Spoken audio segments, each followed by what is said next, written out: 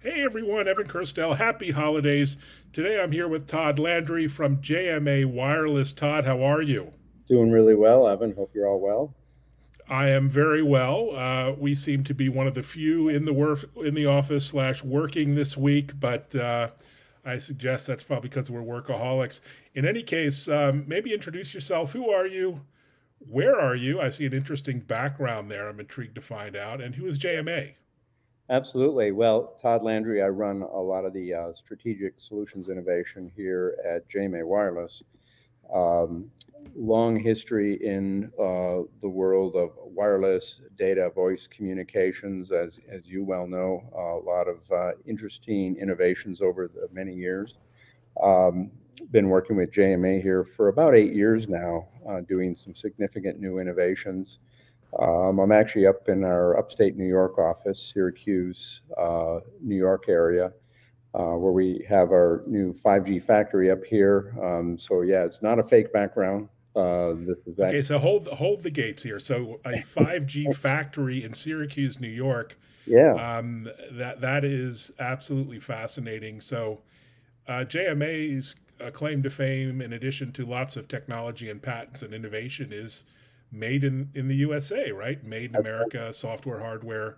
So That's right. tell us about the genesis of JMA. I'm really intrigued about that as well. Yeah. So funny enough, we're celebrating right now our 10th year anniversary as JMA Wireless.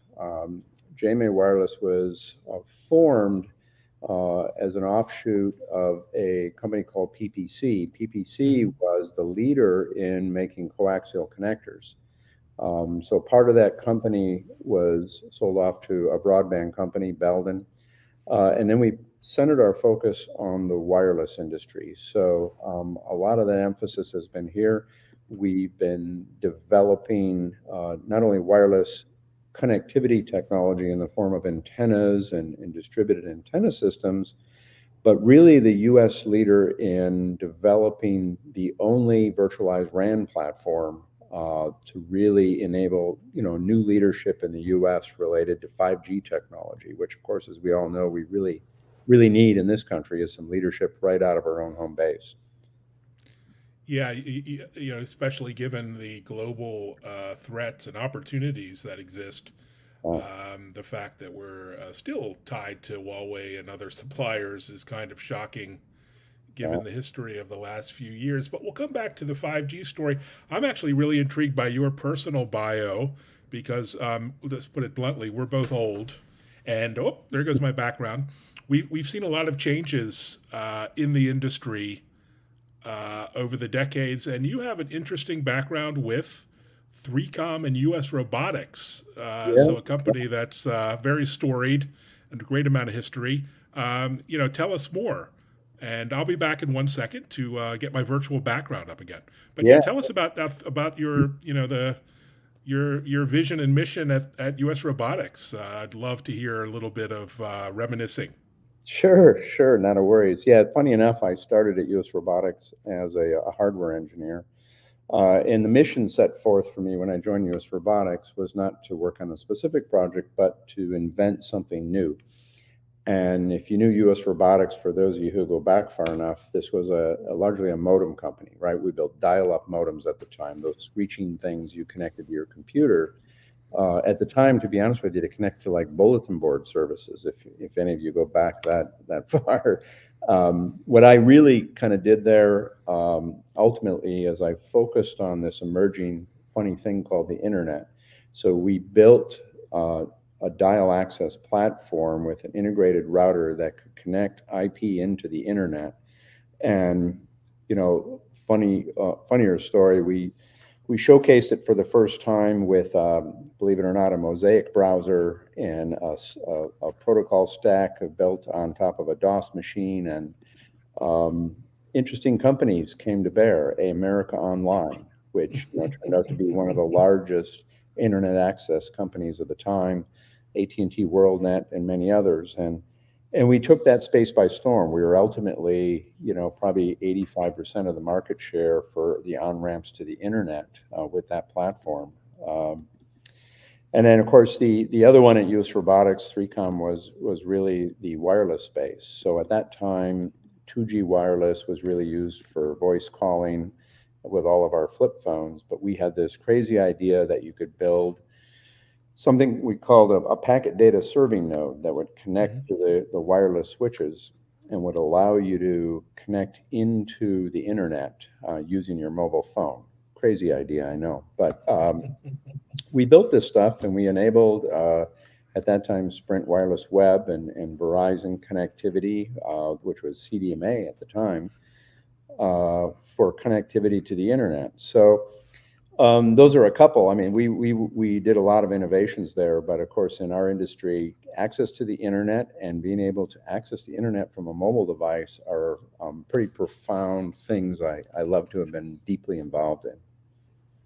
Yeah, no, I love the history there, and we could spend all kinds of time going down memory lane. But fast forwarding to now, and 5G is deployed. It's rapidly scaling up. It's being utilized in all of our iPhones, et cetera, et cetera.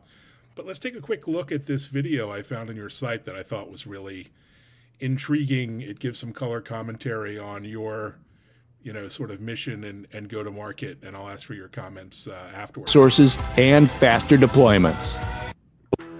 As the wireless industry expands, there's a lot of big talk about innovation and technologies that can keep pace. At JMA Wireless, we're not here to keep the pace. We're here to set it. Only JMA Wireless brings you XRAN. XRAN is the only 100% RAN that delivers on the promise of full virtualization and takes wireless networks into the new age of 5G. With the ability to operate anywhere in the network on standard compute platforms, XRAN is designed to empower highly densified venues with extreme mobile performance, dynamically putting capacity where and when it's needed, and delivering extreme efficiency without lifting a finger. How extreme? At 70% less time to deploy, that means less resources and faster deployments. Now trim back power and cooling with 75% less cost. And that's not all. XRAN shrinks your RAN footprint by 95%, lowering total site costs. With XRAN's dynamic capacity, RAN utilization increases more than 70%. All of this means your business can now do more with less. And you want to talk about 5G? XRAN is ready. A software change enables radical 5G mobile performance. Now add readiness for mobile edge computing intelligence, putting lower latency, more efficient, intelligent services right at the edge of the future network. More flexible, more adaptive, more intelligent. XRAN. This changes everything. Wow. Great name, by the way, XRAN. It reminds me of something very science fiction, super name. But tell us, why has it been so long coming, this move to software and virtualization, Open RAN? It's been a long road, as you know better than I. Are we finally getting traction with open standards, open networking, and software-defined architectures? Yeah, no, for sure. It's been, in fact, exciting ride. It is complex. I mean, there's, taking, if you think of that video and the transformation we're talking about, most of the networks that we all use today with our mobile phones are built on, non-US technology. They're proprietary. The hardware-based systems take incredible amounts of power and space. And as most of us know that are in the tech industry, when we go back to, you can tell me the quote of "software eats the world," but when you can convert things into software, it makes a radical difference in what's possible, what you can do. And I want to think that video is probably a couple years back now, when we were first launching XRAN as a platform, and we launched it as a 4G platform. Today we have both 4G and a 5G platform. We have it live in networks. We're continuing to build out both some public networks as well as private networks. So the 5G world is in the midst of build out in a lot of places. And of course, most of the industry knows it from mobile operators. It's also being used in new build-outs that are, we've been public on some of them with the Federal Space Department of Defense, as well as private networks. So, the FCC launched spectrum for use by private entities. So we've been fortunate to be in a space to have the right platform that we developed and invested in that is completely flexible, very cost-effective, very scalable, and built in the U.S. So it's helped us big time in terms of emerging demands for U.S.-based technology. Yeah, it's so exciting, and it seems like the opportunity for enterprise or CBRS wireless is now.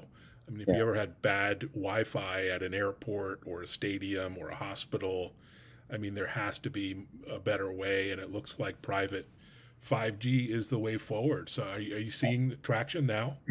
We are, and look, you're spot on that. Wi-Fi has been good, right? It was designed as hotspot type stuff. If you've ever tried to use it in a dense space like a stadium, it just simply doesn't work very good. It was never really designed for inherent security, inherent mobility, and we live in a mobile-first world, right? So now the concept of connectivity for places like universities and the student population, it's all these things. So, this stuff has to stay connected on that campus network, no matter where you're moving throughout the day. Add to it the fact that you mentioned CBRS, which is a big chunk of spectrum made available to the private sector. We now enable that with XRAN, and you can basically build these very large-scale networks that are very, very reliable and persistent in their data connectivity, use all the mobility of cellular. It's going to change the world in terms of what business networks and campus networks look like in the future. So we're right in the throes of that right now. Yeah, it's exciting. And you had some very specific numbers around ROI, CapEx reduction, and move to COTS, commercial off-the-shelf hardware, reduction in operating costs, size, space. That's pretty impressive. Are you seeing that in the field as well in terms of real world deployment? Yeah, we indeed are. Look, in fact, I think I noticed one of the, if I saw it right, it was one of the stadium views in there was, there's a place called Stadio Olimpico, and we displaced a very large room area of traditional RAN cellular technology in that building. We took out about 70% of that footprint, old hardware, and there's a couple of racks in there running off-the-shelf servers that are running the XRAN software on it. And the funny thing about that, I point to that one because a lot of the question people have in our industry is, well, that software, can never really scale to the immensity of the problem of cellular, right? But we, to give you a great reference, we were in that stadium live for an Ed Sheeran concert. Ed Sheeran concert goers come by volume, right? I think there was 8,000 people in there. And guess by what? the terabyte, that's how they charge for tickets, I guess. Yeah. They use a lot of data. So look, we had to, when we started designing this architecture with the software, our goal was to make it extremely scalable and very, very reliable so that it could, meet and beat the demands of running a mobile operator network environment. And by any measure, the ability to withstand 80,000 Ed Sheeran fans trying to pump all their social media across is a tough test. And we're happy to say we passed that one with flying colors. So. That's fantastic. What a fun story. So we're almost at 2023. What are you most excited about? Are you looking forward to getting out to Mobile World Congress? That's our sort of industry's penultimate event. Yeah. Anything else in January you're looking forward to? Yeah, well, we're in the middle of planning. In fact, I was with our marketing team just looking through things we were going to showcase there, and a fantastic new design. We've continued to expand our footprint at Mobile World Congress, our industry's big event. We just came out of the one in more recently in Vegas, so Americas. But right now we're planning for February. I guess it'll be end of February in Barcelona. We will absolutely be present there in Hall 5. We will be showcasing, incidentally, there all the stuff we're talking about, particularly solutions, right? So when I say solutions, what's happening is we think of this mobile technology, Evan, as this thing, right?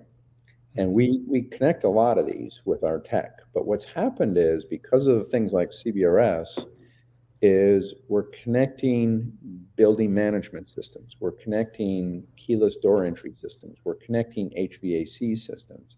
We're connecting sensory systems so that they can have better analytics intelligence. We're connecting the field of play in pro sports so that coach communications can happen very reliably.